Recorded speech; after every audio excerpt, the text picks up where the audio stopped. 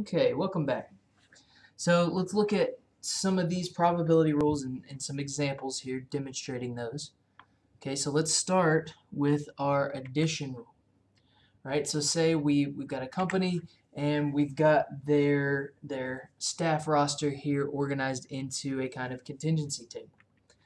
All right, so say we want to randomly pick a person. What's the probability they are on salary or male? All right, so whenever I'm doing any kind of probability problem, I'm looking through, I'm scanning for keywords. Okay, well I see keyword here, I'm seeing an or, right? And I also need to think about the relationship between these events. So being on salary or being a male, are these mutually exclusive? Well, no. So I'm looking for a union. I'm going to be using the addition rule. They're not mutually exclusive, so I need to make sure I subtract that intersection. Now from a contingency table, we can really visualize this idea of double counting and subtracting the intersection, because when I'm looking at everyone on salary, that's 8 people. When I'm looking at all males, that's 3. Okay, but we can really see how this intersection, if I count all salary people and all male people, I've counted that one male on salary twice.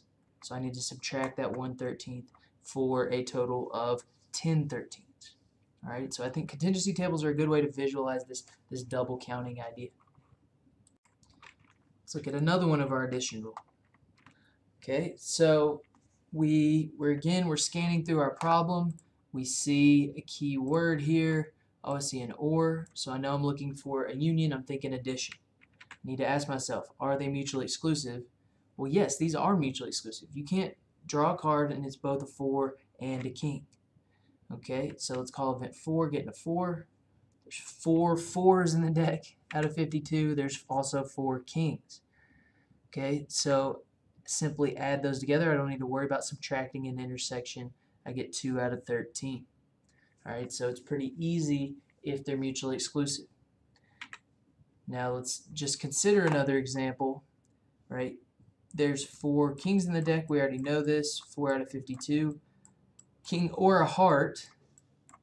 Well, there's 4 suits, or 13 out of 52, or 1/4 hearts. But these are not mutually exclusive. Right? There is an intersection there. There's one card. There's the King of Hearts.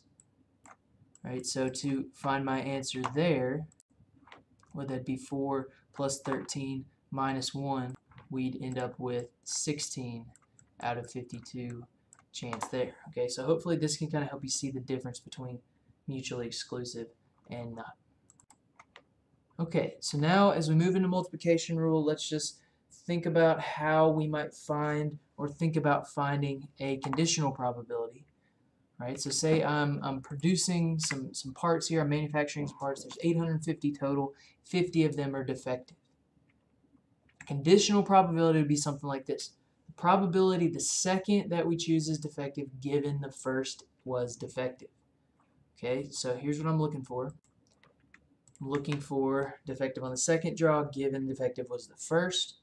Right, well so it'd be easy if we just said what's the probability of drawing a defective, right? That would be 50 over 850, right? That would be easy. So that's the probability of defective the first time around, right? But I pulled one out of the pile. That one also happened to be defective. So in order to find a conditional probability, I need to update what I know has already happened, take 1 off my numerator and denominator. That would be my conditional probability that I'm looking for here. Let's apply these conditional probabilities to our multiplication rule. All right, we've got cards again, and we're going to say, now note here, we've got this keyword without replacement. We know without replacement has implications on independence. Right, that tells me what I draw first is going to have an effect on what I draw second. So these are dependent events. So here's what I want to know. Probability of drawing an ace and then a king. So this is about a sequence of events. Right? Sequence of events are usually intersections, even if it doesn't say and. Right? But here we have an and. Right? So what am I looking for? Ace first and king second. Now notice with our multiplication rule, there were kind of 2 forms of that. A given B times B and B given A times A. right? But usually when we're working with conditional probabilities, we want to make sure these conditionals line up chronologically, right? So saying, given I drew a king second, what's the probability of ace first? That doesn't make as much sense chronologically. This way makes the most sense, okay? So the probability of an ace first, that's easy, 4 out of 52. But since I've got a conditional probability, knowing I got an ace first, how many kings does that leave in the deck? Well, it leaves 4, but it only leaves 51 cards total. Okay, so slight difference there in our denominator that will, in this case, maybe not affect our answer a ton, but the less items you have, the more impact that conditional probability will actually have. Okay, let's try our multiplication rule again, but this time to events like tossing a coin and a die, right? Whatever I roll on a die over here is going to have no effect on what I flip on my coin and vice versa, right? So are these independent? Yes. So call tails, event T, probability of 1/2. Call getting a 3, event 3, that's probability of 1/6. So putting those together, T and 3, we're just going to multiply the two together for a probability of 1/12. Alright, so again, we're seeing this theme. When things are independent, it makes stuff easy. When things are mutually exclusive, it makes stuff easy. Otherwise, a little more complicated because I have to deal with conditionals, subtracting intersections, stuff like that. Alright, let's try extending our multiplication rule to multiple events.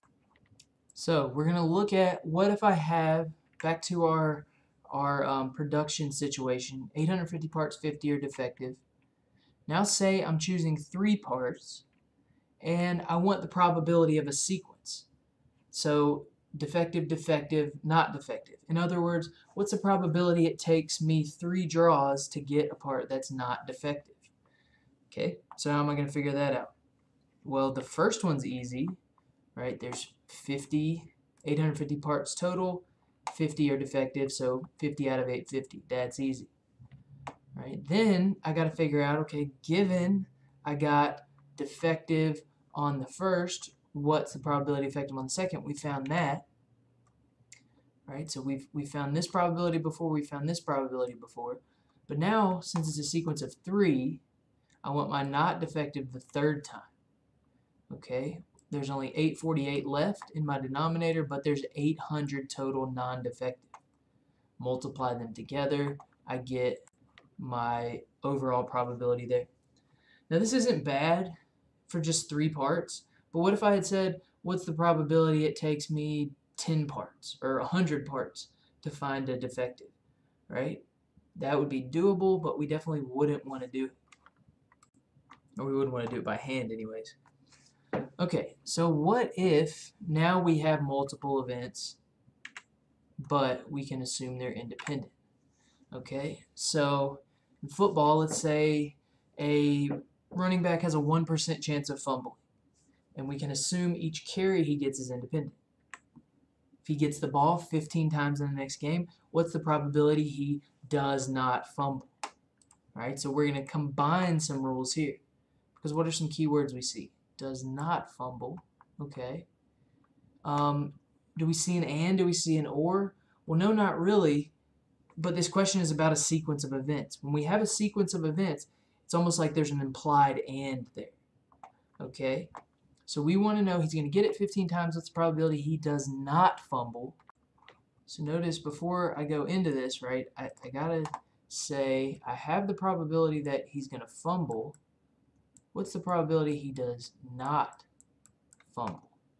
All right? Probability does not fumble. 1 minus the probability he fumbles. In other words, that's 0.99. Alright, so 15 independent events, all with the same probability. So I ought to be able to just say, okay, the probability that he doesn't fumble the first time times the probability he doesn't fumble the second time, and so forth. Instead of writing that out 15 times, since they all had the same probability, we can just say 0.99 to the 15th, and there we go. 86% chance he doesn't fumble in the next game. And maybe you'll argue that's kind of oversimplified. We're not factoring in fatigue and stuff like that, but you get the picture. Alright, so I hope that helps you kind of pull together all these different rules. Thanks for tuning in, and we'll see you next time.